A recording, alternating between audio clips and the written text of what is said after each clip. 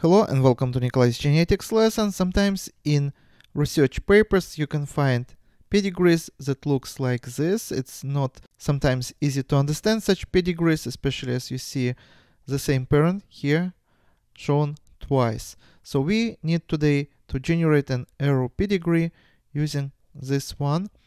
And first of all, because D here, parent D, and as you see, sex of these individuals are not shown, so we can use and specify any sex.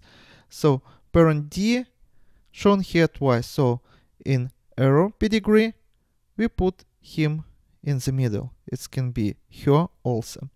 We have also parent H, so we put parent H here, and parent L, and we put parent L here, and they contribute the genes. So this couple contributes the genes to the child B or offspring B.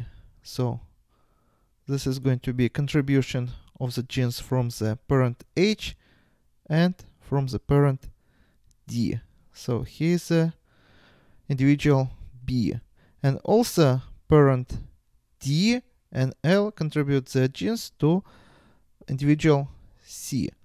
Here is also gene flow going to be as follows. So this is going to be individual C, and individual B and C contribute the genes to individual X.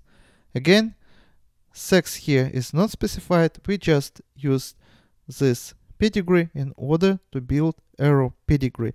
Pedigrees that you probably get used to see in your textbooks would look as follows. So we put parent D here in the middle, and let's say that this is going to be a male. Again, this can be also a female, and if it is a male, then we put one female here, another female here. So it can be pedigree most likely of the animals where we have such close relative consanguineous matings. So here is going to be female H and female L.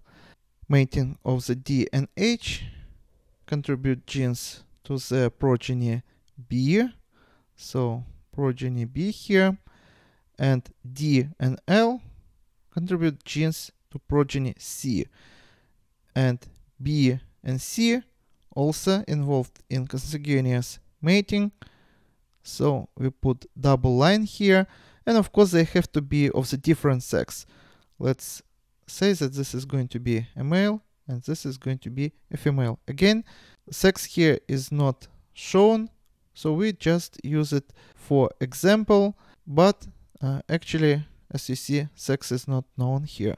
And couple B and C has a progeny X. Again, sex is not specified. We also can use this sign that shows that sex is not specified.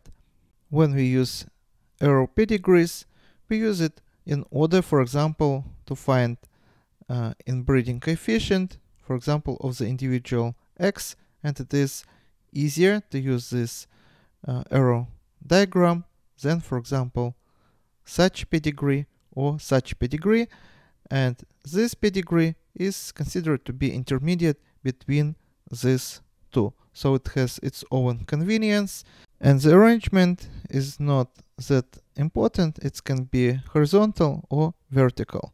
And this is all for today. Subscribe and see you in the next video. Goodbye.